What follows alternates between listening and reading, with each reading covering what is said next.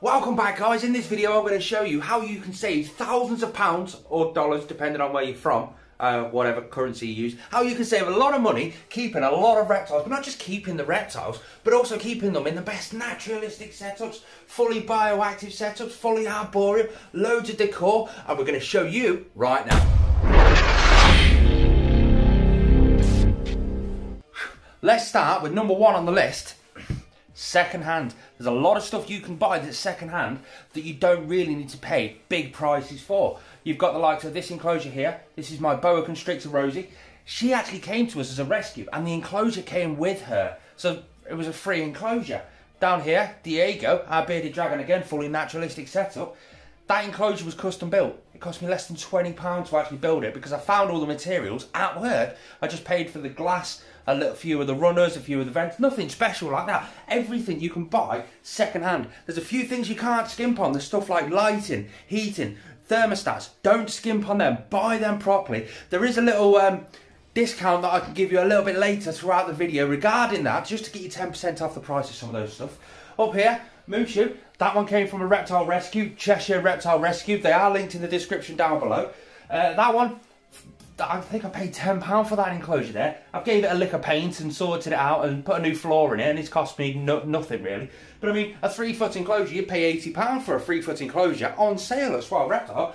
That one, a tenner. I mean, all of our enclosures, all of them, all them ones there, this one just here, and that big one just there, all have been second-hand or custom built. That one there was basically 2 wardrobes that I just bodged together to do that, and I paid about 20 quid for the glass. It's so easy to find stuff like that second-hand. Check all your second-hand apps. You've got Pre-Loved Pets in the UK, you've got Spock, you've got loads of second-hand sort of websites, eBay, the lot. Check them out. You're bound to find some enclosures a lot cheaper. If you're really short of money and your electric bill's costing that little bit too much and you want to save on a bit of electric, see your electric timers? The ones that you can like turn the lights on automatically, 12 hours on, 12 hours off. You can always knock half an hour off that timer, which will save you that little bit of extra cash. Over the 15 years that the animal's going to be alive, that is actually going to save you quite a bit of money in the long run. Just a little one worth thinking about. Number 3, discount codes. We'll get straight onto the discount codes. If you go on to Swell Reptile in the UK, just Google it. They're all over Facebook. They're absolutely everywhere. And type in NE10INF. That'll get you the Northern Exotics 10% discount on all products at the checkout. It's also worth looking into some of your other bigger YouTubers, the Dave Kaufman and stuff like that. They've got loads of discount codes in their description as well. So every time you're watching a video, just check the description. You never know what you might find. Number 4 is DIY substrate. That's this stuff just here. As you can tell by the size of the tub, we've got quite a lot. And why have we got quite a lot? Because we go through quite a lot. It's the substrate. This is our tropical mix that you've just seen. So down here, it lets off the humidity slowly throughout the day. It's also great for drainage, so it drains through the layers really quickly, absorbs into the substrate. We're talking about the water here. So the water drains through the substrate into the drainage layer. When it's in the drainage layer, it evaporates up and out the drainage layer through the substrate layers. It's nutritious for your plants, it's nutritious for the animals. It's a healthy air humidity for the animals to breathe in. It's just an absolutely amazing mix. You can also do it for arid species as well, just like our bearded dragon down there, our leopard gecko, our savannah monitor. They've all got the arid species of substrate that we make. This is our own mix. There's plenty of other videos on YouTube on how to make substrate. Depending on whether it's arid substrate or whether it's tropical substrate, you can just do a general little search. You're bound to find loads, including some of our videos. If you want to see how to make this tropical mix that we do, we obviously keep an awful lot of it simply because we've got that big build to do just there. We like to add a little bit more into various substrates.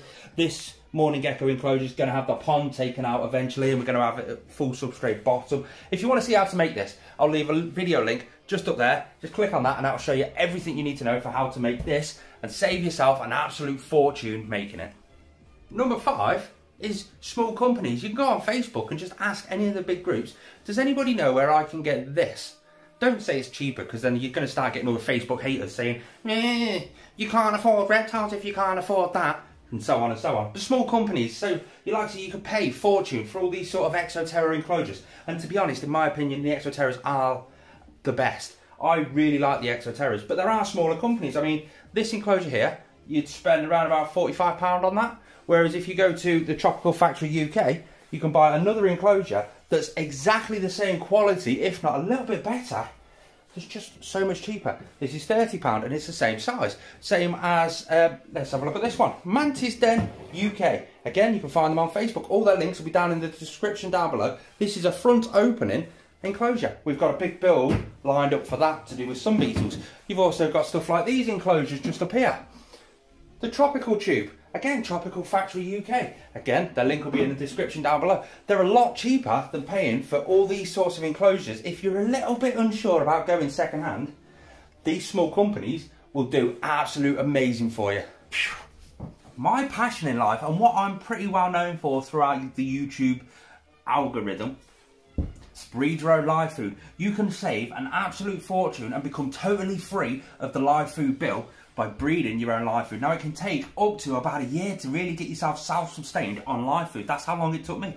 Now, for me, we've done loads and loads and loads of videos to do with breed your own live food, whether it be dubia roaches, mealworms, superworms. I'll leave a full playlist just up there, and there's bound to be a video on there to do it. We've even shown you how to save money breeding dubia roaches. So like, you've got the full setup and all that sort of stuff, but how can you make that actual cheaper? So we've done that as well. Up here we've got my mealworms. Now, I am totally self-sustained with live food. That's why the majority of my animals are live food eaters. They are insectivores mainly. That's why I've not got a tortoise yet, because I've not quite mastered how to actually grow my own vegetables and stuff. I'm getting there, but I'm not quite there yet. So I'm still working on that one, but a tortoise may be coming to the channel at some point.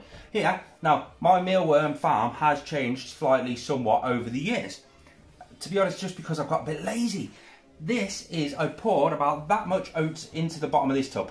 I chucked a load of mealworms in there, chucked a few bits and pieces in there, just a bit of decor for them to climb on and stuff, and literally this is how diabolical my setup is.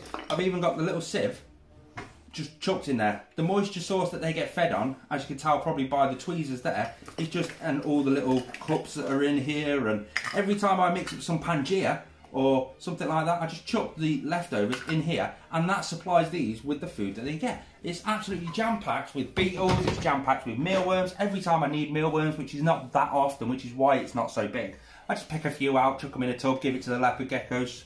Bearded dragon may have some every now and then, and they're just there in case I need them. That's the easiest way and the laziest way I've ever bred actual mealworms. However, directly underneath, we have got my dubia colony. Let me know in the comments down below if you want to see a 2021 how to breed dubia roaches, because it has changed slightly somewhat over the years. But yeah, we have absolute hundreds and hundreds and hundreds and hundreds and hundreds and hundreds and hundreds of dubia roaches in this bin. And again, they don't really get fed that much. I feed them very lazily. Every time I have an orange, I give half of them to this. Every time I cook up some potatoes, I give half of them to this. Every time I have an apple, I give these some. Every time I've got a bit of Pangea, I give these some. The best live food that I've ever used is the Reptile Systems insect food. Again, I'll leave some links to that down in the description down below. But that's packed full of natural nutrition that we can't provide our dubia roaches in captivity. I can talk too much about breeding live food. Can you tell it's a bit of a passion? 7 is logs. Can you see all the logs that are in here? We've got a few more logs in there. We've got a few more logs in there. We've got a load of logs in here. Absolute tons in there. Yeah, I need to clean out a water bowl a bit later. It's water bowl day, so we're going to get them all out of every enclosure, give them a good scrub down. But logs, what logs can you use? Even my bearded dragon Diego has got a log in there. What logs can you use? How do you prepare them? You can basically use any hardwood log. So do your research, find out what the tree looks like. Go to the forest, find the ones that are falling down. If they're not rotten, pick them up. And the best way I do the big logs is just I leave them in the Reptibreeze or anywhere there's good ventilation. Just let them dry out for a few months. That's basically it. Anything that is in there that thrives off the humidity that's inside the logs, they die off because the logs are going to dry out. And it's free. It's basically free. You can create really nice arboreal enclosures for your animals, and it's not going to cost you a single penny, and you get a cracking day out with it. Word of warning, it can get a bit OTT, and you will end up driving back with a car full of logs. Speaking from experience. Now 8 is that. Let me explain. So we do a lot of bioactive enclosures. We've got the morning gecko build down here, we've got a frog build there, we've got tarantula builds, we've got a millipede build, we've got moosha. We do an awful lot of tropical style bioactive builds. So the plants can be so expensive, can't they? We've got this big one to do as well. We've got some kickers with this. So grow your own plants. It's quite simple, basically. You go to your local garden centre and pick up a few cuttings and grow your own plants. I've been given a few of the plants, I've harvested a few of the plants. I mean, we've got some weeping dew down here, some weeping dew over there, some more over there. We've got spider plants, local native plants. We've got some native plants that we're actually growing because we've got a big native build to do in a little jar enclosure down there. That's going to be quite amusing. We've got some all over the window ledge. And for that big one just there,